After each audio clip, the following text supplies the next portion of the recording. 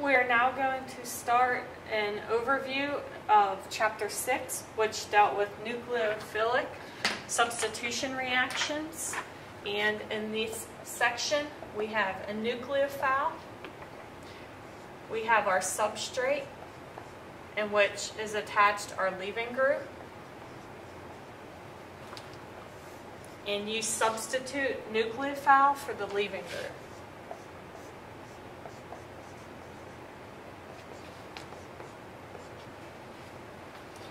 In this case, our substrate is mainly alkyl halides, and therefore X was a halogen. And you need to be able to characterize these alkyl halides as primary, secondary, tertiary, methyl, meaning you have no R groups attached, or neopentyl.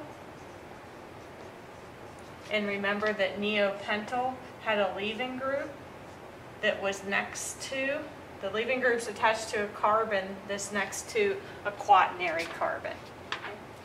And keep in mind also that alkyl halides, the carbon that your X is attached to has to be sp3. It cannot be sp2 and it cannot be sp. And if you see an sp2 or sp halogen, you ignore it. Only these types can take place in the reactions that we discussed in this chapter. So let's start with the first type of nucleophilic addition reaction, which was SN2. And we'll go over the factors for that. So SN2. Some key terms. It's concerted. This means it occurs in one step. It's bimolecular, meaning two molecules are reacting in the transition state of our slow step. And it's second order. And that's where the 2 comes from. Okay? Substitution, nucleophilic, second order. So let's draw an SN2 reaction. We have a nucleophile. And let's say we have this alkyl halide. So this would be a secondary alkyl bromide.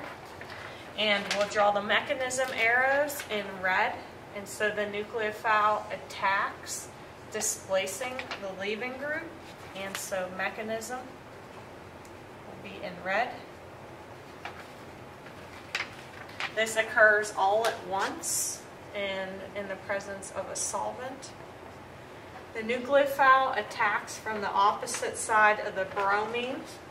And so since the bromine was in front, the nucleophile will be in the back. And our bromine is now a leaving group called bromide. So the stereocenter here is inverted. And this is known as backside attack. So if our stereocenter was R, it would now be S. Okay? If we want to draw the transition state for this reaction, remember that the transition state has dotted lines to show bond breaking and bond forming.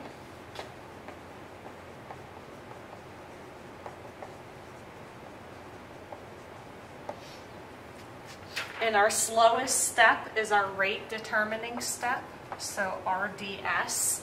The slow step determines the rate law.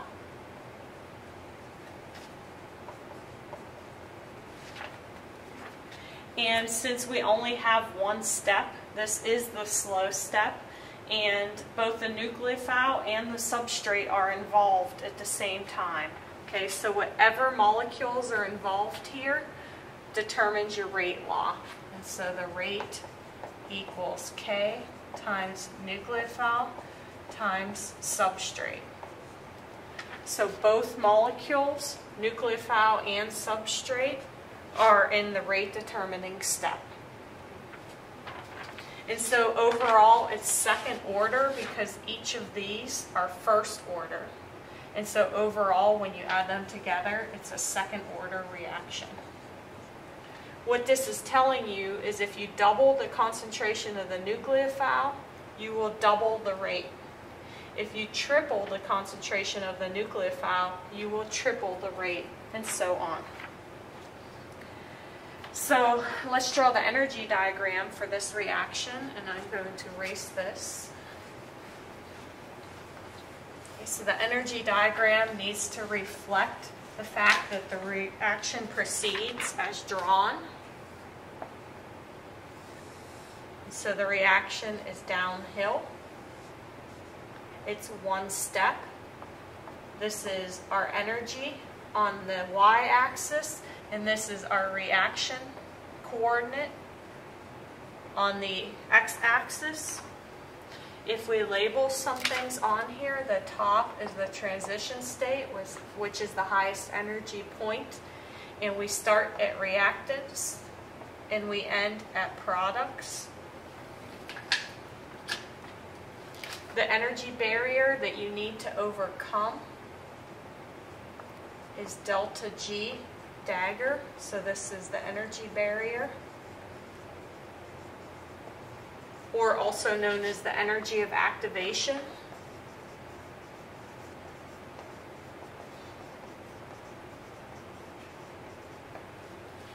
And then overall, the energy of the reaction, if you draw dotted lines from the reactants to the products, this difference in energy, delta G, is delta G of the reaction. And since we went downhill, it's negative, and that was known as exergonic. So these are important points to know from the energy diagram. And so if we want to speed up the rate of an SN2 reaction and we want this to go faster, we need to lower this energy. Okay? So faster rate equals lower energy of the transition state. Okay? And so for SN2, we talked about what those factors were.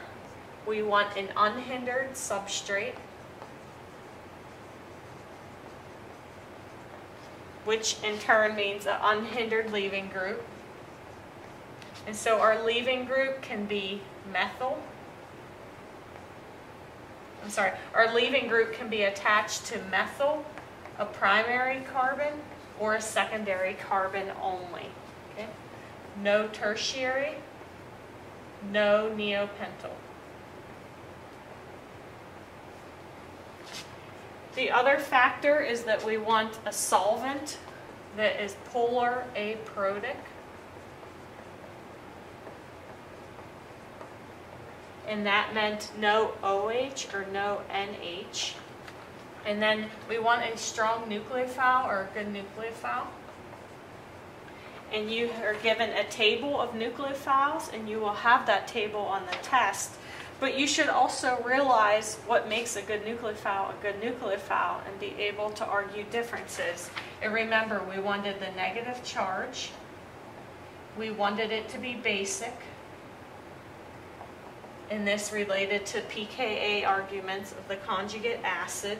And we want it to be polarizable. So the larger size is a better nucleophile.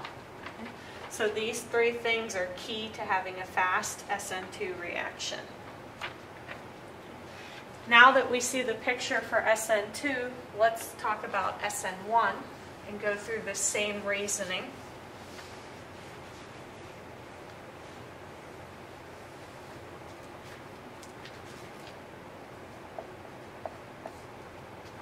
Okay, so just how we characterize SN2 for SN1, it is now stepwise. It occurs over 3 steps.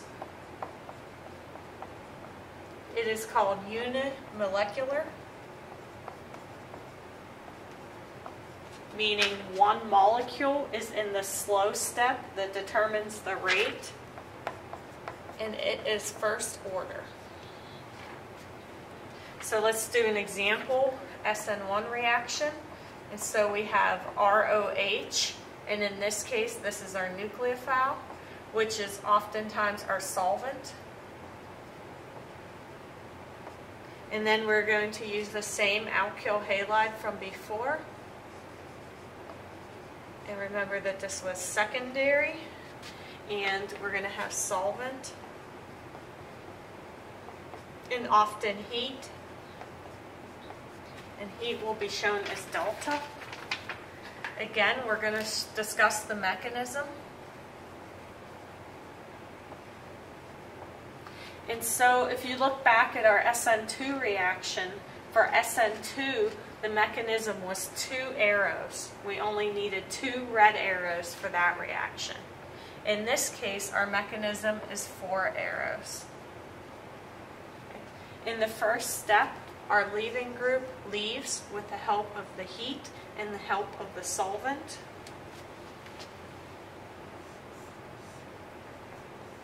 And this is going to form a carbocation.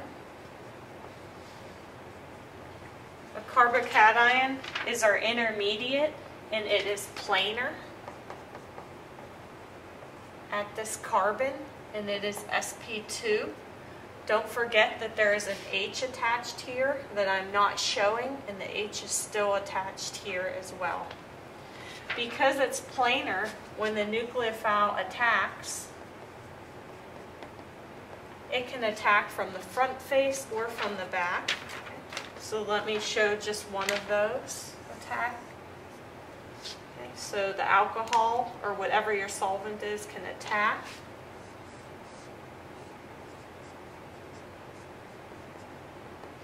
Using one lone pair to attack, you have one lone pair left over and a plus charge. And at this point, another molecule of solvent can come in and remove the hydrogen in a deprotonation to form a neutral molecule.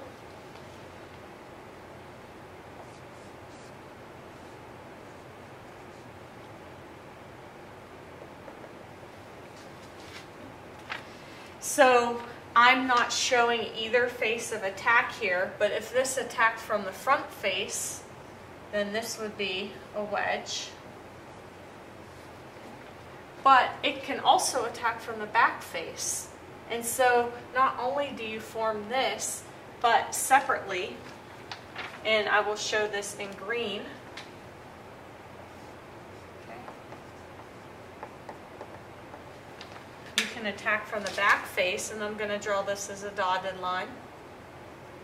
And both of these pathways start from the carbocation. So if I attack from the back, I go through the same second intermediate, which then is deprotonated by a second molecule of solvent, and to give me product. In both cases, I have a byproduct that I did not draw, and that is the solvent that has an extra hydrogen on it. So it is the protonated solvent in both cases. And I also forgot to draw my leaving group back here, so when the leaving group left, it is now floating around in solution. So I have these 2 pathways going on to form 2 different products. Keep in mind that I'm saying there's 4 mechanism arrows to lead to one of the products. So 1, 2, 3, 4 gives one product. 1, 2, 3, 4 could give the second product. And the relationship between these products is important. You want to focus on the stereocenter. So where your leaving group was attached, your stereocenter is now racemized. So the stereocenter is racemized.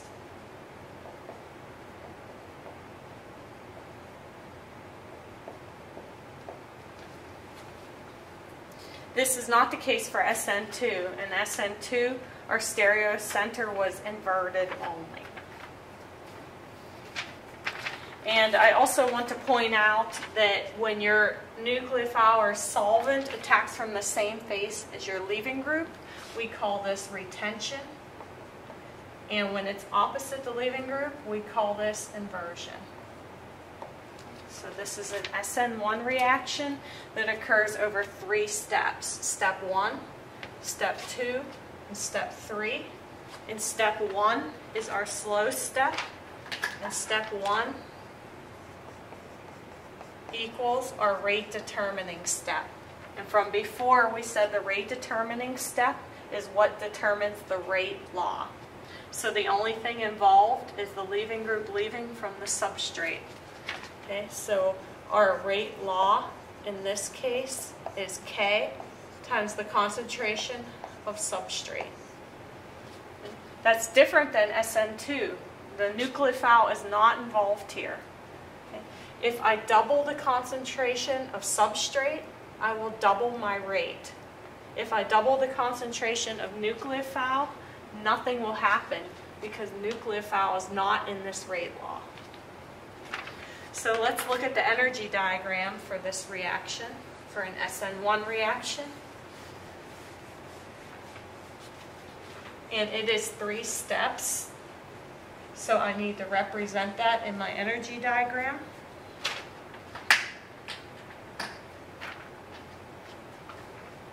So you still have energy on your y-axis and reaction coordinate on the x-axis.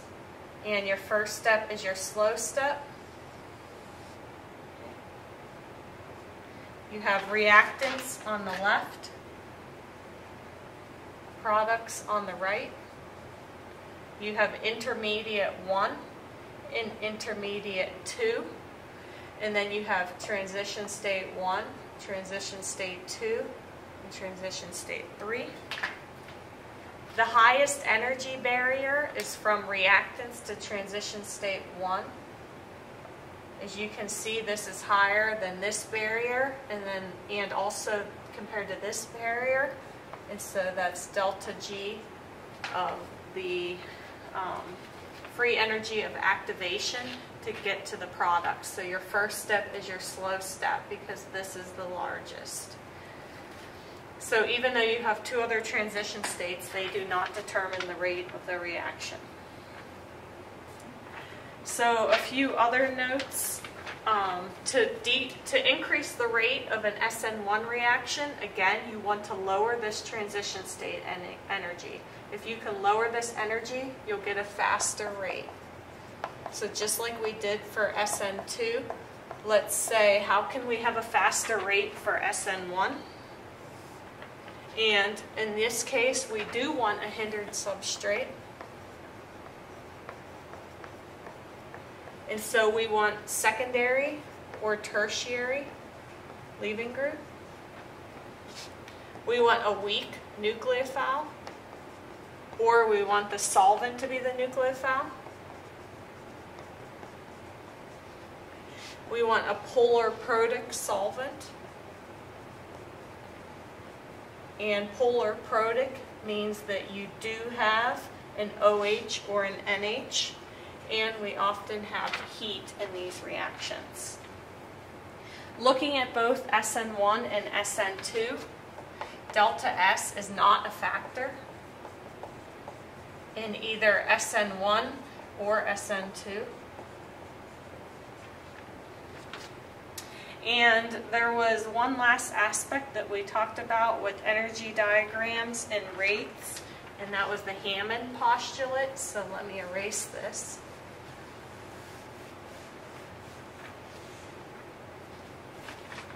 The Hammond postulate. This can be said for any reaction, and the topic is just introduced in this chapter. And this tells us that the transition state of an exothermic step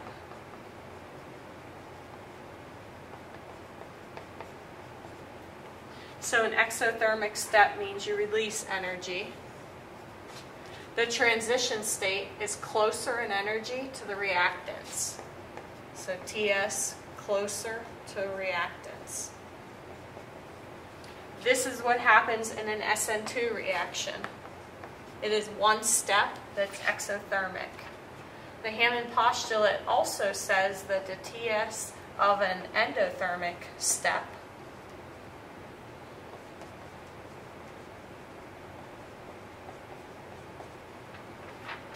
so for endothermic, you're uphill. Okay? The transition state is closer in energy to product.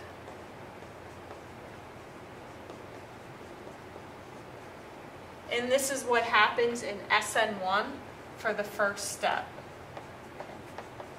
So if you go back and look at the SN1 reaction picture, you'll see that the energy diagram is uphill for the first step. And so we can discuss the Hammond postulate in relation to these two reactions. Okay? And keep in mind that if you lower the transition state energy in either case, you get a faster reaction. And that's why we talked about what's favored in both cases. So keep in mind that this summary is just for you to have all the key points on paper, and you need to go back through and probably write more complete notes about each of these with full definitions and do a lot of practice problems.